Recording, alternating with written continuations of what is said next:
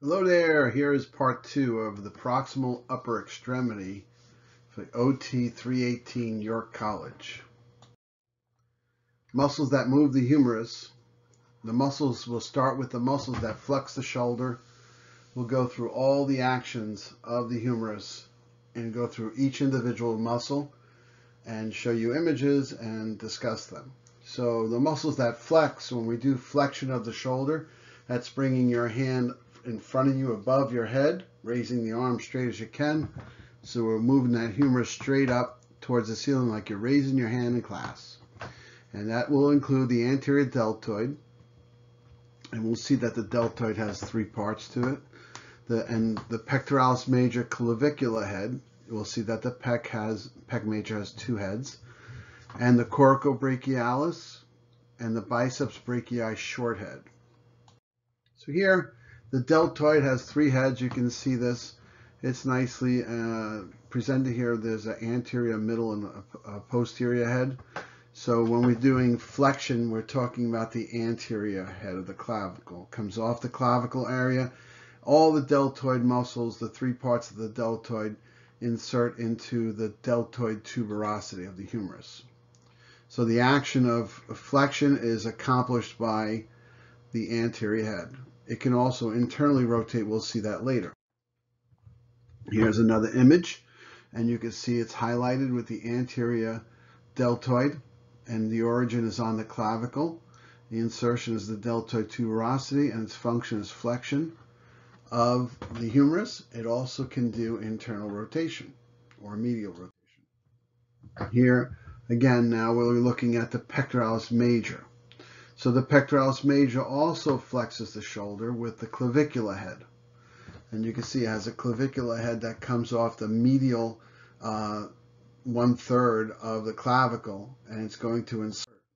See, let's see this image right here. This is another image showing you the clavicular head coming off that medial border of the clavicle, and it's inserting into the lateral lip of the bicipital groove, also known as your intertubercular sulcus. You remember that?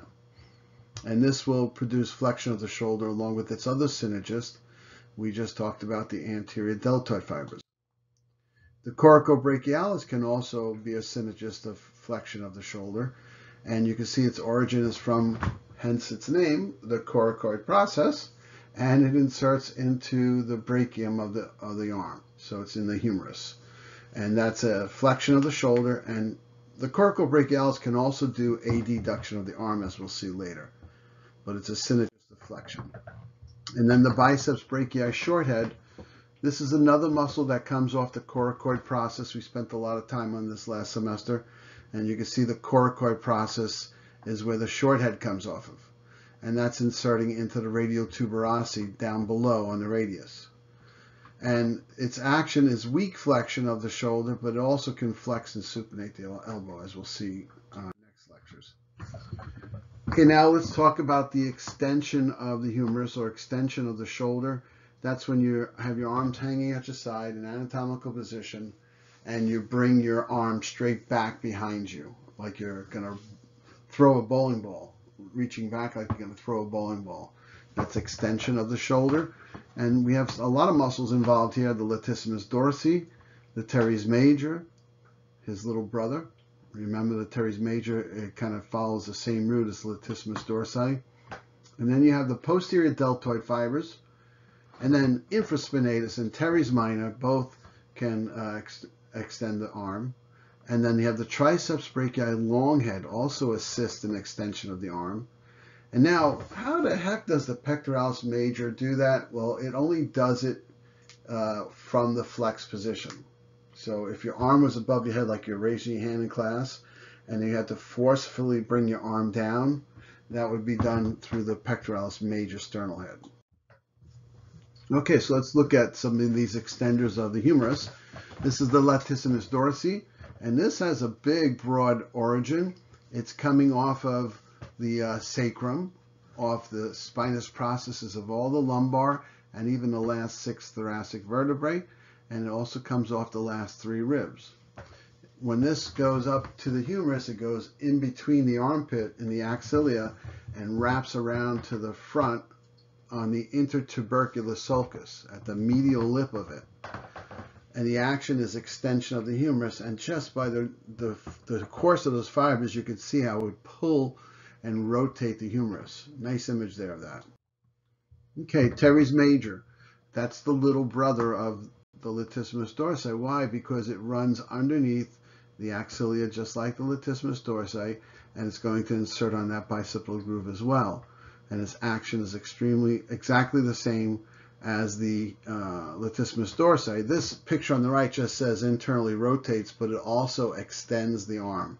So the action, if you look on the left side of the screen, says origin, inferior angular scapula, insertion, the medial bicipital groove, action, extension, and internal rotation of the arm. And we're talking about extension right now. We're talking about the synergist of extension. And then the posterior deltoid also, if you look at those fibers, they originate on the spine of the scapula and go into a common insertion into the deltoid tuberosity with all the other fibers of the deltoid. And its extension, action is extension of the humerus. It can also rotate the arm, but we're not worried about this right now. We're talking about synergy of extending the arm. Okay, infraspinatus also is going to extend the arm. It's also a lateral rotator or external rotator, but we're concerned right now about extension. So the origin is on the infraspinous fossa of the scapula and inserts into the greater tubercle of the humerus. And its function is extension of the humerus. Teres minor is right there, right next to it, coming off that lateral border of the scapula, and that inserts into the greater tubercle of the humerus as well. It can extend the arm, and it can also laterally rotate, but we're concerned about it being a synergist right now. And then the triceps brachii, now that's a unique muscle. It has a long head, and this long head is actually originating on the infraglenoid tubercle. There's a typo there, infraglenoid tubercle, and I'm going to correct that typo. It's T-U-B-U-R-C-L-E, not E-L, on the infraglenoid tubercle of the scapula, and inserts into the olecranon of the ulnar, and that functions as an extension of the forearm, but it also can extend the arm. Pectoralis major. Now this shows it in the arm is in the flexed position or slightly abducted and flexed. You see the arm up in the air like he's raising his hand, and gravity would normally bring the arm down, but if you had to bring it down against resistance, the pectoralis major is originating on the sternum and the superior 6 ribs, and it can insert into the intertubercular sulcus, and therefore that can also bring the arm down to a flexed position extend it from the flexed position. Excuse me, I'm trying to talk too fast. I'll slow down. All right, so the shoulder abductors, just review, and I have what's abduction, standing in an anatomical position, then bring your arm straight up to your sides like you're in an iron cross position. And we have two muscles, supraspinatus and the middle deltoid. Supraspinatus is a tiny muscle found within the supraspinous fossa, and it inserts into the greater tubercle of the humerus.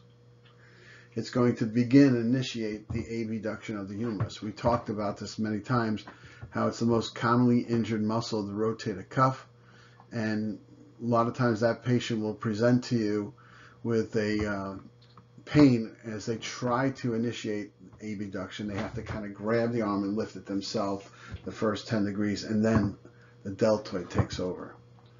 So the middle deltoid also abducts the arm.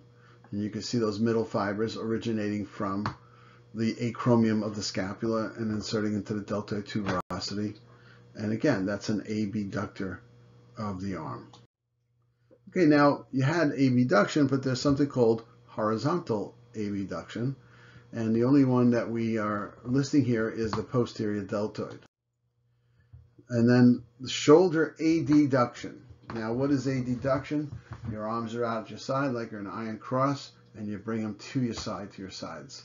And you'd have to do that with gravity, it's just no problem. But when you have to do it with resistance, like you're holding yourself in an iron cross on the rings, that's pretty difficult, and you'd have to be using a lot of muscles here. So here are the muscles that do that. Pectoralis major, coracobrachialis, latissimus dorsi, the teres major, and the subscapularis. Excuse me.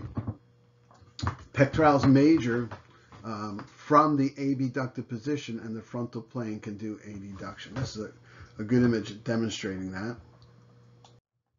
And the latissimus dorsi can adduct it as well. You can see that. And the coracobrachialis, looking at its origin from the coracoid process into the brachium, brachial side of the humerus, that can adduct the humerus. A lot of times we carry bags and we squeeze them into our side with those muscles, and it gets really tight. And then the teres major, it's latissimus dorsi's little brother. He can also adduct the humerus. Okay, so another one is the subscapularis. That's a unique one. It's found on the anterior side of the scapula, and it can adduct the humerus as well.